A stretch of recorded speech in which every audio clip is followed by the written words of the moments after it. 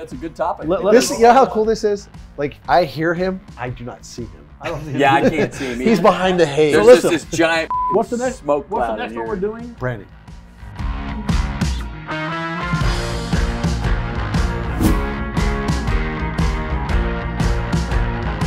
I think the brand is the promise, right? And it gets represented in everything we do. But employees have to buy in to your branding promise, your brand strategies. If the brand experience, the client experience is that amazing, the money will come.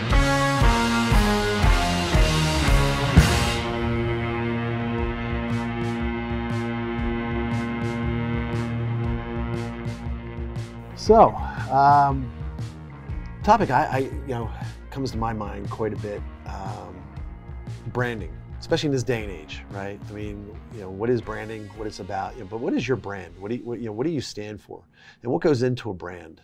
And and again, we're not just talking logo, right? Because my topic this week actually is marketing, and I'm going to be talking about brand, a little bit as well, as part of that conversation. But in my travels, I hear that quite a bit, and everybody's, they're all looking for the logo, and they think that's their brand, is the logo. Right. But why don't we talk a little about branding? Number one, what does branding mean to you? Logo, yes, is a piece of it. Identity, if you will, right? Brand promise. We talk about that quite a bit. Yeah. So let's talk about brand. I think the brand is the promise, right? And it gets represented in everything we do, everything we say, our vehicles, our dress. Just we were talking here a few moments ago. I was in my shop yesterday, and the guys all look good. They were all in uniforms, but I noticed that their shirts are wrinkled. And I'm like, what's going on with the shirts? It says, well, I didn't have time to iron it. I'm like, wait a second, why aren't we pressing and laundering your uniforms? And so, we didn't know we could do that. And so I said, effective immediately, I want your uniforms laundered and pressed by the uniform company. I don't care if it costs a couple of bucks more a uniform. Sure. Those little things, that to me is the brand promise. When I think about it, we have a lot of service work done in our house, and I travel a lot just like you guys do. And more often than not, my wife is home alone when service people come to the house. And it's amazing the breadth of experiences she's had with really scary people and people that make her very comfortable. But what makes her feel comfortable is a wrapped truck, is an ID badge, a pressed uniform, respectful, clean cut. I'm not saying it's got to be like, super clean cut, but it's got to be presentable. You're not saying clean shaven, but the beard's got to be tight. Yes, and then the brand promise. What is the promise that we make? I look at sales in the HVAC industry. We are the promise makers, and then everyone who comes behind us are the promise keepers. And either they keep those promises or they don't. And if they don't, we look like frauds. We look like, we just look unprofessional. Gary was at my house just last week. Was that this week or last week? Last week. Last week he was over at my house, and we were prepping for this by drinking whiskey. We weren't actually doing a podcast. We were practicing. we were practicing. We were practicing. And it was the night you came over, Christy. Your beautiful wife came over with you, and we were just talking about the brand experience. And one of the suggestions that Gary had for my company is that I needed to appoint one person in my company who was solely responsible for the brand experience. And that means when a job is sold, shaking the customer's hand, hey, I'm here. After the job is installed, I'm here. Here's a gift basket. Here's the follow-up stuff, referrals, all that kind of stuff, to really, really manage that whole brand experience. And I feel like in our industry, there is a huge tendency, we sell the job, we install it, and if there's a problem, they'll call us. And that was such a great suggestion. And in my company yesterday, I went in and did exactly that. Like, okay, this person who's my general manager and part owner of the company, I said, you are in charge of the brand experience. I want to make sure that people have just wonderful feelings about our company before, during, and after the installation. So to me, that's what brand is. And yes, it's the things you talk about, the shirts, the wraps, the vehicles, all that type of thing. But it's that whole experience. I know you're huge on that too. That's the whole success of your company. Yeah, I think there's three parts of that. We call it the three-legged stool. So if you have two legs, obviously it's not balanced. So the first one is external media branding. That's the look, the logo, the press shirts, the image, the brand attributes, what I promise to the consumer, hey, this is what we're going to be like. And that, is pretty easy to do, right? We're all pretty good at that. That's that magic pill or the silver bullet that a lot of people think about is what's going to take your company over the top. But what happens is the pieces with that, you can go out and hire outsourcing to help you with that. Sure, yeah, right? it's not about doing it internally, but we create that, right? And then so the second issue then is the internal marketing and communication side, which is how does the client actually touch the client-facing folks, the call center, how we answer the phone, how we treat them in terms of call booking, the scheduling, are we on time, all the experiences that a client has and the communication patterns that you work with your technicians, just how they're talking to the client. Are they respectful? Are they courteous? Do they, speak in layman's terms? Are they well-trained? And so employees have to buy in to your branding promise, your brand strategy. So there's a lot of training, a lot of communication, and there's a lot of chopping wood that goes into that. That's really hard work. And then the third part of that stool is the operational marketing. That's your business processes. Does somebody actually answer the phone, or do we get a voicemail? Are we saying 24/7, 365, and then I get an answering service and I don't call them back? Does my vehicle show up? Do we have the right parts on the vehicle? Do we have the right tools to complete the job? Are we, exposing the client to a website that actually functions? If they send a form in, does somebody actually respond to the form? So there's these three areas of marketing, the operational side, the internal marketing side, and then the external brand promise that's out there. And so the weakness in our trade is we don't align all three of those things a lot of times. And so there's a lot of details that goes into that. It's all of that stuff. And so I think one of the challenges that most companies have is they don't price properly in order to be able to deliver exceptional customer service, to be able to do those things. So I want to tell you a quick story. Last night, I might have been at a craps table, it's possible. And we were hanging out and we were having a great time. And the experience at the table, craps is a community game, right? And most of the people are betting, and everybody's unified because we're all kind of rooting for the same thing, unless you're playing the don't pass line. But everybody at this table was, you're rooting for that number to come up. Well, the number came up, and the guy next to me, who happened to be an attorney, nice guy, he had maybe had a couple of cocktails, so they didn't pay him on his hard number. He bet the hard 4, and it was a hard 4 was the number that came up. And so everybody, got paid out, and he's like, "Hey, I didn't get paid on the hard 4." And the crew said, "You didn't have a hard 4." And so this is the beginning of a moment of truth. This is an opportunity for good client experience or bad client experience. It's happening right there. And so I'm just paying attention to it because this guy has bet the hard 4 every single hand for the last 4 hours. He has never not bet the hard 4, which is what he said. He's like, "Listen, I don't really care if you pay me or not." He's like, "I bet the hard 4. I need to be paid. If you don't want to pay me, that's fine." So anyway, the pit boss at the EGIA, he's like, "Well, I'll tell you what." He goes, "I don't like it, but I'm going to go ahead and pay you." And so he had this scowl on his face. And I just looked at the guy and I went, "How do you feel about that?" And he goes, "Well, not that good." So, hey, I mean, just for the record, the G-Man is not opposed to calling people out in the service world, right? That's one example. But I've seen you do it many, many times. Yeah, I didn't say a word to him, but I mean, just how do you feel about it? No, that was a word.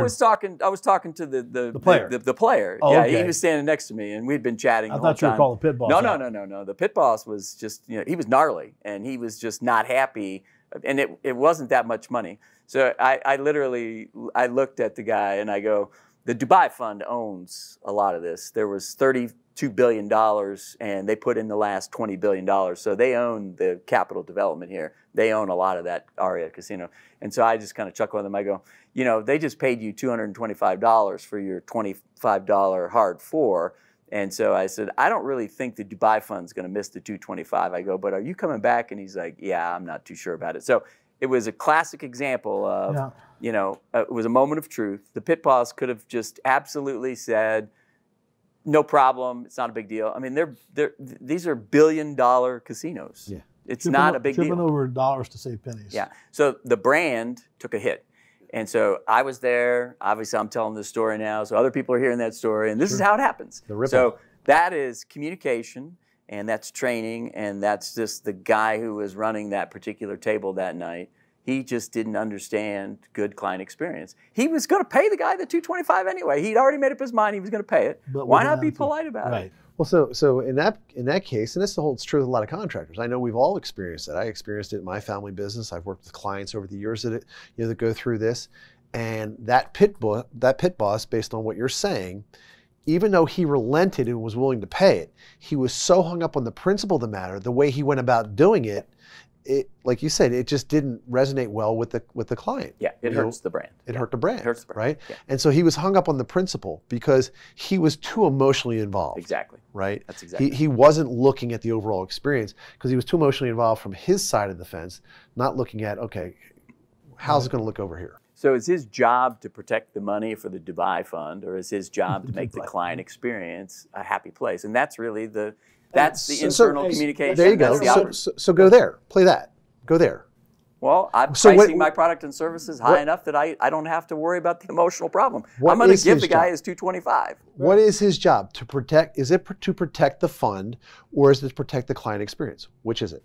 Well, in my opinion, it should be to protect the client experience. By the way, the final part of that is the next roll was a 7, and they pulled about $5,000 back off the table, which they made their money back instantly, and that guy was pissed. Yeah. Like that whole 7 out right after that was just like, it was like the icing on the cake of his negative experience. So, hey, it's just one of those things that you look at and you say, well, what is brand? What really is brand? And brand is equal to trust. And so, if people don't trust your brand, and we got to figure out how to get the EGIA members to make sure they understand that it's not worth fighting about. It's another reason why I don't even answer my own reviews.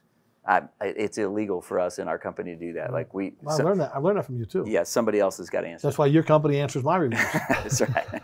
iMarket, not your HVAC, exactly. But your iMarket company answers my reviews. Yeah, somebody who's not emotionally tied to it. Yeah. And I appreciate what you said there. Is that the answer to my question is that it is that pit boss's job to protect the client experience because the client experience is the brand experience. The money will come. Yeah. The money will come. And that's what he had to realize is that, again, I will make way more money. I don't even have to think about the money, really, if you think about it, right? I don't have to think about that. If the brand experience, the client experience is that amazing, the money will come. I mean, Disney didn't know it back then, but he did, right? I mean, he basically said, if we build it, we don't have to worry about money. If we build it at such a high level, people will, not only will the people come, but the people will tell others, they will bring their friends, those people will tell others, and the money will be there. We don't have to worry about the money, right? And that's the thing. If you think about that was back in the 40s, right? Yeah. So think about that today. Here we are, 2019.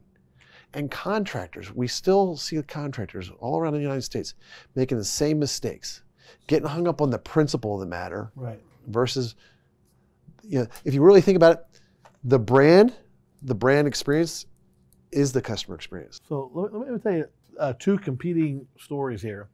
So my wife and I are members of the Broadmoor in Colorado Springs. The Broadmoor has a camp called Camp Cloud. It's several thousand feet above the Broadmoor in the mountains. There's about 18 cabins up there. And we went up there for our anniversary. They have to drive you up there in a Jeep, and it's very limited access. There's 18 camps or cabins. And there's one room that's basically a treehouse. That's 150 steps up there. And my wife wanted to stay in the treehouse. So we get there and they drop us off and we go inside, they show us the lodge. I come back out, my bags are gone. Somebody took them 150 steps and they're in our treehouse up there, right? So we go up there, we settle in, we come back down for dinner. About 9 o'clock, we go back up the 150 steps. It's dark. You got to carry a lantern. I mean, it's pitch black. And we get up there at about 10:30. My wife says, "I'm hungry." I'm like, "Babe, we just had dinner." She goes, "I know, but they gave me this vegetarian meal." And she goes, "I'm starving." I said, "What do you want?" She goes, "I want a cheese and cracker plate." I said, "Babe, we're in the middle of the mountains. This is not like, it's a 5-star resort to Broadmoor, but this is not like a regular hotel." So their caretaker had given us a phone number. Anything you need while you're here, you call us. So 11 o'clock at night, I call the caretaker. Oh, she's half asleep. I said, hey, this was Weldon Long, and my wife is really hungry, and like a cheese plate would be like, she goes, we will open up the kitchen and get it done for you, and somebody will bring it up to you. About a half an hour later, about 11:30, this young girl, I can tell by her voice, a young girl says, Mr. Long, I have your cheese plate with some fruit and some cheese. Is there anything else you would like to bring up? And I said, no, that'll be great. I said, but here's what I want you to do. I want you to wait at the bottom of the steps because I don't have the heart at 11:30 at night to make this young girl. So I go down and I get the stuff and bring it back up to my wife. Husband of the year for sure. But here's the point. They were willing to do that, right? A couple of weeks later, my wife goes to PetSmart to get some cat food for the cats. And there is an aggressive dog in there that bites another dog and kills it. Wow. This little poodle. And it was, I don't know what kind of dog it was, but it was some kind of aggressive style dog. I don't want to label dogs, but sure. It went after this poodle and with such fierceness that they could not separate him. I mean, he had this poodle and he killed the poodle. My wife got so freaked out, she jumps across the register and gets behind the register because this dog is out of control. And it all settles down and they carry this puppy out and it's dead. And the other person takes their dog away. And my wife is like completely freaked out, right? She didn't think, the dog turns on her next. And their response to her is, this is what happens sometimes. And she's like, I'm never going back. I just watched a dog get killed in your store. Offer him an apology or something. Yeah. Nothing. And so now she orders the food online because she won't go back in there because of that experience. I know that's not HVAC, but it's the same principles. Yeah. Right? Taking care of people. It's what you do in your company. It's what you've always done in your companies. It's what you've been teaching for 20 or 30 years. It's what we do in my company. You have to do it even when it's hard. I say you have to do it especially when it's hard. Especially when it's hard. Yeah, we're not perfect. Like companies are not perfect, right? Right. So we're going to make mistakes. Because they're run by humans. Sure. We're going to make mistakes. Not perfect. So it's all about how you deal with that moment of opportunity. And that's the teaching experience. That's the marketing communication side. You've got to teach your people to recognize that that's a moment of truth. What's the brand experience going to be? Well, you say quite a bit, and I thought you were going to kind of touch on the phrase that I've heard you say quite a bit. That situation with the dogs is not PetSmart's fault per se, right? But it is their responsibility. That's the key. Right. It doesn't have to be your fault, but it can be your responsibility. Yeah. They needed to step up at that point in time and do something about that, that customer experience on both sides. Or actually, it's not even just the two dog owners. It's everybody who witnessed it, including your wife, right? And everybody who was in the store and whatnot. It's they didn't certainly rise to the measure. But going back to brand, I mean, logo is a piece of it, right? Mm-hmm. And so you've got to have a logo. You talked about the uniforms. The logo was on the uniform, but you said the uniform itself wasn't pressed. And so that's, to me, that kind of skews more towards experience, right? And so Gary talked about three things, right?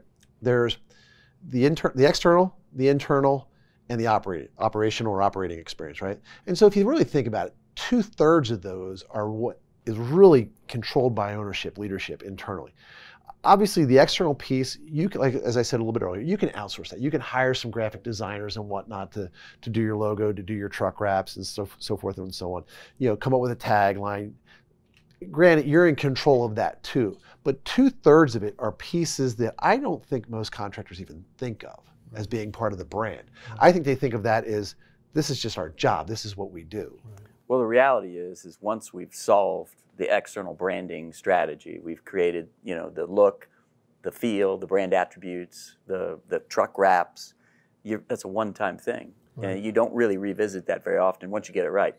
The rest of it then is the deliverable behind proving that stuff that you're saying is right. But I think I applaud you for saying that, because I'm in the process of this right now. We're in the process of rebranding, and I'm working with a branding expert. Mm-hmm. And that's exactly what he's saying though. He's saying to me, look at the internal and the operational pieces first before you say to the world, this is who we are. Right. This is what we represent. Can you deliver the promise? Can you deliver the brand promise? We got a couple minutes left, guys, and I just want to comment. I'm going to give a shout out to my sales and marketing manager in my HVAC company. His name is Joe Person, and he's a stud. He's a rock star in our industry. Been in about 10 years, smart guy. And I met him recently. He was a GM of another company in my town. And you know what his biggest dissatisfaction was with his existing company?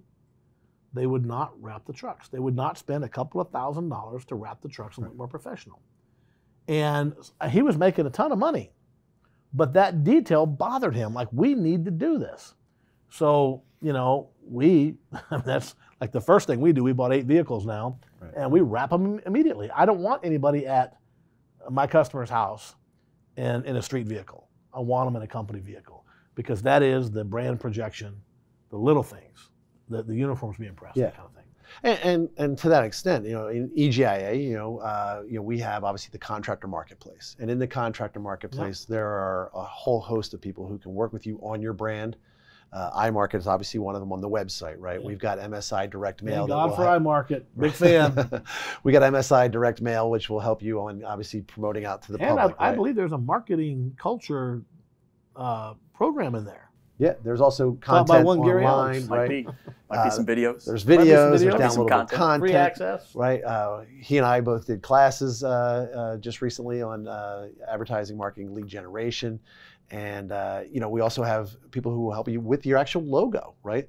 You know, helping you go through that branding profile, making you go through the exercise of, are you what you say you are? Do you say what you will do, right? And then can we come up with a graphic, an image, if you will, that represents that, right? So a logo, if you will. Maybe a tagline. You don't necessarily need a tagline. I think people sometimes get hung up on it having a tagline.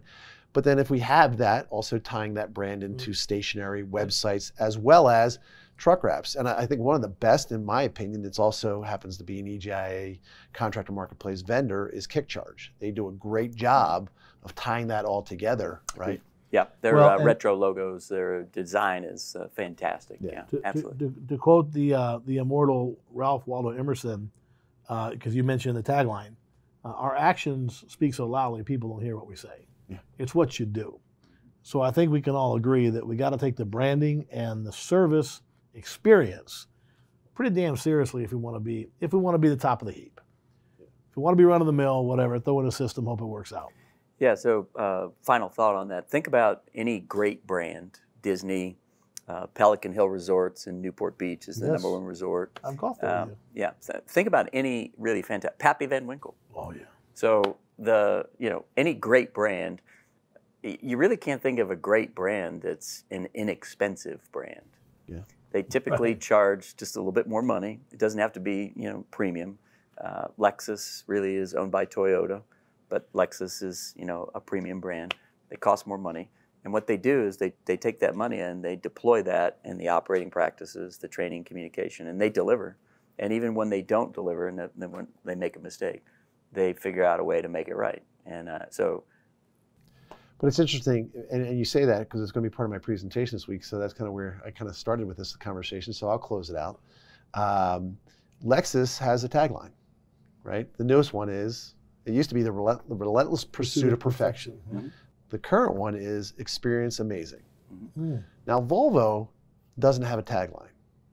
But what would you say Volvo is known for? Safety, of course. And everybody knows it. Because they lived it. They just own that space. It's not that they've marketed for it, they just own that space, right? With no tagline. And right? Subaru.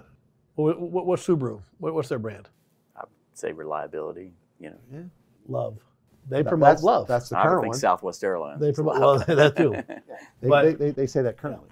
Yeah. Right. But sometimes you need a tagline to say what you stand for, right? And sometimes you don't, right? So if you were to say luxury automobile, who would you say? Well, I would say Lexus. I think of a bunch of different ones, but Mercedes comes to mind. Lexus comes to mind. Right. Certainly Rolls-Royce. Rolls-Royce. Right. Oh, yeah, Bentley. Yeah. Bentley. Yeah. If you were to say Ferrari, what would you say? Given the fact that I drive one, right. It's funny because my daughter, she's 15, and she loves me to pick her up at school in the Ferrari. But that Ferrari is pretty sparse inside. It's not like a luxury feel inside. I'm surprised you fit in that. She's like, why does this car cost so much? I'm like, Ferrari. They built the brand, and it's the power and the performance. Speed and performance. Speed and performance, Right. With that being said, it's not the luxurious part. The car is like a race car inside. There's not a lot of amenities. The ultimate driving machine. BMW. BMW. What do you think of when you say, what can Brown do for you? Exactly. UPS, right? Yeah. If it absolutely positively has to be there overnight, guaranteed. FedEx built their entire company on that proposition. Right. But those were taglines that did need to be said, right? I'm saying Volvo, safety, didn't need to be said, right? Because they own the space. Yeah. And so closing this out on branding, what space do most contractors own, right? Do they own a space at all? And again, cheapest price, that isn't going to win it. That's not going to win the day. 24-hour service, everybody does it. 24-hour service. Here's a better way of saying 24-hour service. 24/7, 24/7, 365. All been said and done. Yeah. How about we never close? Available at your convenience, not at our leisure, right?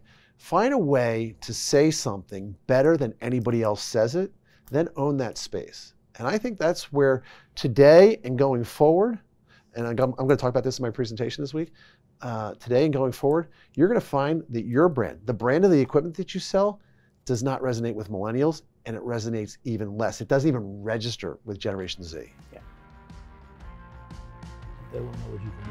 And you got to deliver. Cheers to two really smart dudes. In fact, what's the brand we're drinking? Well, this happened to be a Michter 10, and this is a Sazerac. I switched to the Sazerac. You switched to the Sazerac. And, how is it? That's a good brand. I'm going to try it next. It's a very good brand. Cheers, boys. Cheers.